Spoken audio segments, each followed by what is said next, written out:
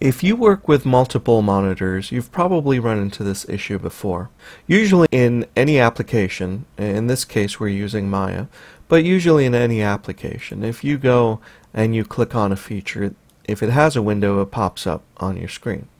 If you have multiple screens, or if you're inheriting a file from someone who has multiple screens, you may run into an issue where you click on a dialog box to open and it doesn't seem to open anywhere in your UI.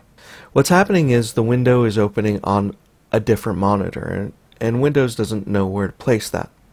So when you activate to create a new dialog, if it doesn't show up, press and hold the Alt key and then press spacebar.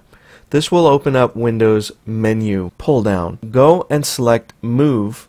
It'll usually show up on the very edge of your single screen. Click on Move, and then don't move your mouse, don't do anything, just hit any of the arrow keys on your keyboard. Now you can move your mouse to bring your window back to your proper screen.